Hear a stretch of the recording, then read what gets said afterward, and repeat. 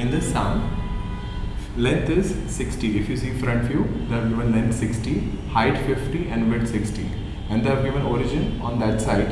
So we have 60 on the left hand side. So what we will do, we will draw origin and we'll take 60 on left side, and then we will start. We'll take 60, we'll draw height is 50, that we can mark. After that, if you see width is also 60, so we'll take 60 on this side, we'll go up and we'll draw height and we'll complete this box.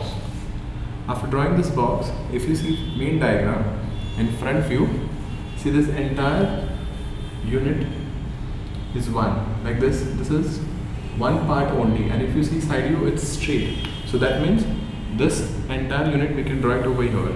So what we will do, first we will draw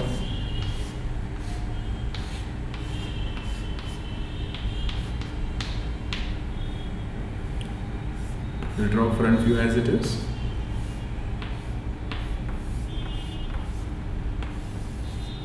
And all of you know that whatever is there in front, the same thing will be behind also. So we have to go how much behind according to width. Width is how much? 60. So we have to go behind by 60. So we'll take all points behind by 60. Remember that this point will be also going behind by 60. So it won't go till here, it will be only till here.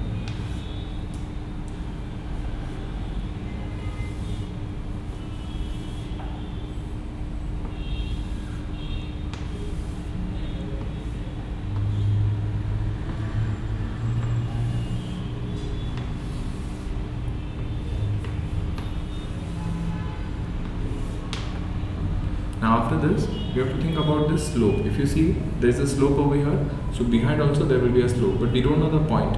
So what we can do, from this point, we can draw a line and we can mark 60 behind. How much you have to go behind? 60. That is according to the width. And then we will join this.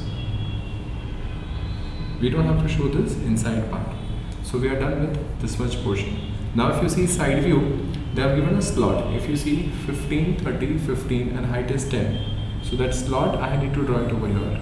So what I will do, I will take 15 from here, 15 from here, go up by 10, join and draw this.